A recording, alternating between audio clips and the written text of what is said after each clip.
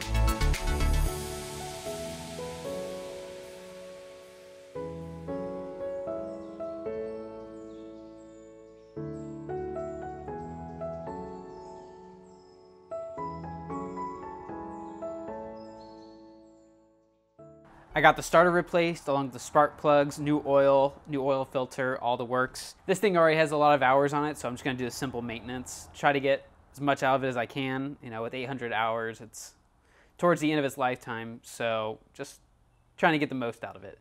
This color is really cool. I love this color a lot. And now that it's all one color, you can see how good this bodywork looks.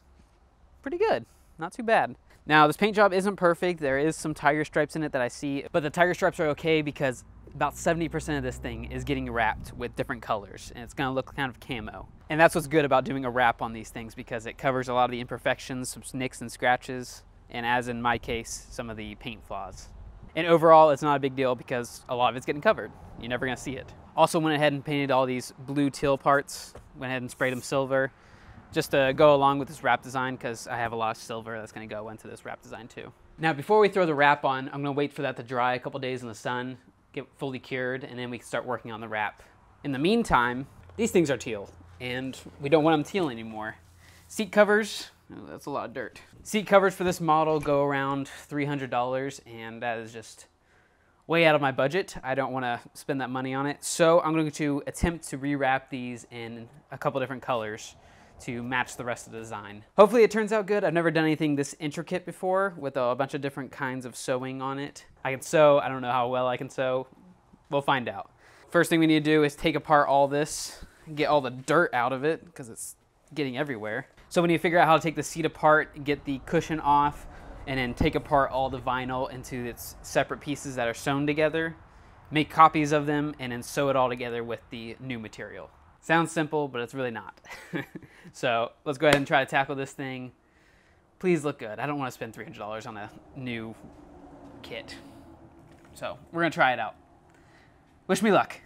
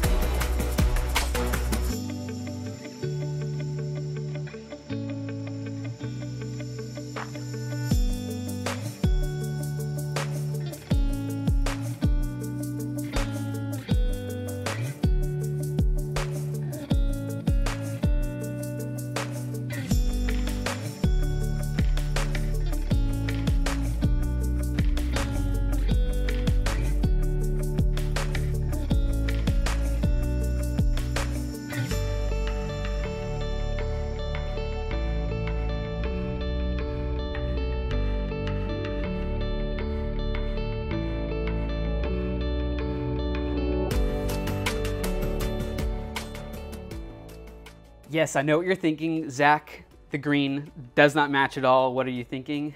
Trust me, I have a plan. I have an idea that hopefully will look good. The seats turned out decent. I would give them a solid C+. This was my first time doing anything this intricate with sewing. First time doing any marine seating sewing. I've installed pre-made covers for these, and that's usually pretty easy. I've never once made one, so this being my first attempt, I would say not too bad. Obviously, there's some wrinkles in it. I got a few wrinkles in the stitching too that won't come out. I believe the seat backing will shrink and tighten up and look a lot better. Same thing with the front here, but the wrinkles I sewed into it, probably not. But that's just something you have to do and take into consideration when you are trying to save money. I didn't want to spend the $300 to $350 for a whole new seat cover. Plus, I couldn't find any colors that I liked and stuff that would match the design I'm going for, so had to make do with what I could. So it's not perfect, but this ski is not perfect. It's not worth a whole lot, to be honest. So we're just making do with what we can, save a little bit of money where we can. As for the design we're going for, I have 5 different kinds of wrap material that we're going to make a camo style pattern to. Camo's not exactly it, but I guess that's the closest thing you would call it, because it's going to be different colors laid on top of each other with different angles. So I guess, yeah, so basically camo. It's basically camo. First color I have is the same blue that I painted the body with. It is almost the exact match. It is maybe a little bit lighter, but as close as we could get. I have 2 different colored grays. This is a lighter gray and a darker gray to add some dimension to it. Also to go along with the silver. We have this big roll of black to match the different plastics, the plastic molding, the seat. And finally, to tie it all together and make sense of the seat, we got some lime green. This is very close to the same color seat. It might be a little bit lighter, but I think in the sun, no one's really gonna notice. And this is going to help tie the whole thing together. It will make sense, I promise. Now, along with all that, I got another roll of floor mats. This was about $30, and a whole floor mat set costs around $150 pre-cut. So I saved all the original. I obviously can't reuse this because I peeled it up and it's not sticky anymore. So I'm gonna lay these down and cut them out to match. I have all the pieces I need, and this roll should be enough to cover all that. So first thing we're gonna do is install the wrap, then the floor mats, and then bolt this thing back together and see how it looks. Hopefully it looks good. Please look good. It's gonna be a lot of work.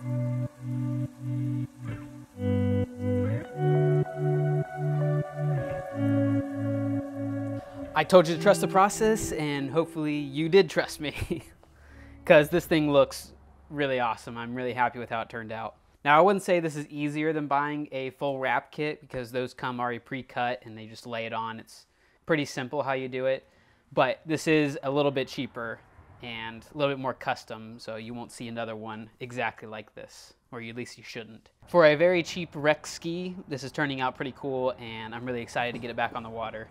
There's just a few pieces left I need, and I want to do a little bit of other extra stuff to it. These side molding pieces, they have seen better days. These things are pretty rough, and I can't find any new ones. I've tried multiple dealers and places online, and no one is selling them, so we might have to deal with these, or if I find a part ski, I might try to buy them off them if they're in good shape. It just looks really bad, and I really want to replace it. A couple other things. I need a new mirror for up here. I need this cover for the glove box. This is missing. These buttons, I also tried to order new ones of those, and those are back ordered by the dealership, so I can't find any of those. So if someone has a link to that, I'd really appreciate it, because it's really gross and it's like falling apart. I need new handle grips, and I need a new emblem for the back also. Along with that, I want to go ahead and replace the wear ring too, because I'm assuming that's probably pretty bad and that's affecting our speed a little bit. I learned recently that this is actually a 90 horsepower, not the 130 horsepower, which I originally thought it was. So because of that, our top speed is actually a little bit lower. It's not in the 50s, like I said before, it's actually in the mid 40s top speed. So it's not really that far off. It's still about 10 miles an hour off. Wear ring will do a bit of that, so I'm assuming that's a bit of the problem, but we won't know until we dig into that, and I'll do all that in the next episode. Along with the wear ring and replacing all these missing pieces that I said, I also want to add a stereo system to this. I like being on the water and listening to music, but the problem is the kits for these are very expensive, so I'm going to try to make one a little bit cheaper, a little bit more DIY friendly. That in the next episode, along with a cooler rack. I would love to build one of those. The Seadoo cooler itself that attaches to these are also very expensive, so I want to try to save a little bit of money by building my own. But for the most part, this thing is completely done. The bodywork looks amazing. Can't even tell that this was missing all back here. This huge chunk was all missing. I actually made it look a lot better than I had to, because this thing covers a whole lot of it. So either way, it looks really good, and I doubt anyone's really going to notice. I do need to add the VIN plate back on here, because that goes right there. I need to do that too in the next episode. Other than those tiny little pieces I need to fix, this thing is basically finished. Let me know in the comments what you guys think of the design. Do you like it? Do you hate it? Would you have done something different? Let me know in the comments. This design is very DIY friendly. You guys could do this. It's not very hard. It's very time consuming, I will say that, but this is not a hard thing to do to make your ski look completely custom. That is everything. I will catch you guys in the next episode. If you have an Instagram, please follow me there, along with a TikTok and or a Facebook. I post on all those social media platforms, so if you guys have that, check it out. If you guys like my content and you want to see more of it, you can subscribe. It is free to do, and you can unsubscribe anytime you want. That does help me get a little bit more traction, and YouTube will recommend me to more people if you guys subscribe. So if that's something you want to do, thank you. And if not, you made it to the end of my video, so thank you for watching at least. All right, I will catch you guys in the next episode, either on this, the other ski, or a future upcoming project. I will catch you guys then. Bye.